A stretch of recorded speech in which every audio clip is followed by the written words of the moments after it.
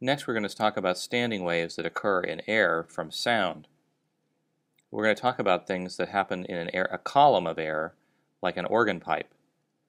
The organ pipe or other columns of air are just like a vibrating string in the sense that they provide a fixed condition on the ends where, like the clamped ends on a string, that's going to result in certain restrictions on nodes or antinodes. In the case of a vibrating air column, we have to remember what sound really is. Sound is a longitudinal wave, and so it causes air particles to be moving up and down the length of the column. And the region of largest air motion is going to be near the open ends of a tube, like in the tops of these organ pipes, because air can move around freely. So the air column is similar to guitar strings in the following sense. Only certain wavelengths will fit in the open air column, but the restrictions are somewhat different in nature. In this case, we have to have an antinode of air motion at the ends of the tube because there's large motion of the air particles that's possible in an open end of a tube.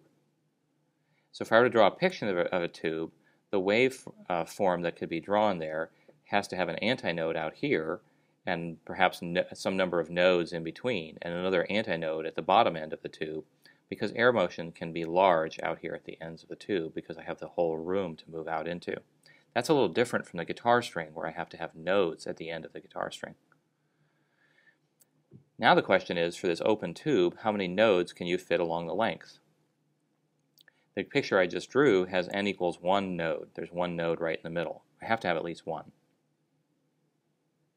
For this particular one node, then I could think about what's the wavelength of this particular standing wave. Well, what I see right here is 1/2 of a cycle fitting along the length of this pipe, and if I were to continue that sine wave along, it would take twice the length of the pipe for it to complete. So the wavelength is actually 2L. And the frequency, if you remember, frequency is velocity divided by wavelength. It just becomes velocity divided by 2L, where v would in this case be the speed of sound, which is about 340 meters per second. And I'd have to tell you the length of the pipe, and then we could figure out what frequency that resonating pipe creates. Now the minimum number of nodes is 1, but you can also have 2, 3, and 4 nodes. If you think about what 2 would look like, that would have antinodes at the end of the pipe, but then it would have 2 nodes somewhere in between. It would have to look something like this. Or we could have 3 nodes where I draw 3 little intersections right there, 1, 2, 3, and again antinodes at the end of the pipe. The n equals 2 node case looks like it would have a wavelength of equal to L, and its frequency then would be V over L. The n equals 3 case, if I do a little geometry here, that's one wavelength right there. So its wavelength is 2/3 L, and then the frequency would be 3 times the speed of sound over a 2L. So in general, the wavelength for the open tube is equal to 2L divided by n, same as it was for the guitar string. However, we just have to remember that its antinode located at the end of the open tube. Now I keep writing open tube at the bottom here because this is a special kind of tube. It's one that has open ends on both sides. But there is also a different condition if one of the ends of the tube is created. Think of like a Coke bottle that you blow across the top. In this case, air particles can't have large motion at the closed end because you hit the wall. So if this is the open end of the Coke bottle and this is the closed end, I have to have a node here at the closed end and an antinode at the open end.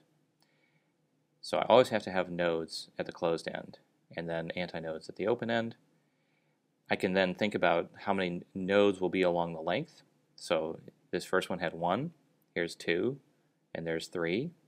And we can again say the n equals 1 node would have a certain wavelength we can calculate. It looks like this is 1/4 of a wavelength, so the wavelength would be 4L, and the frequency would be velocity over 4L.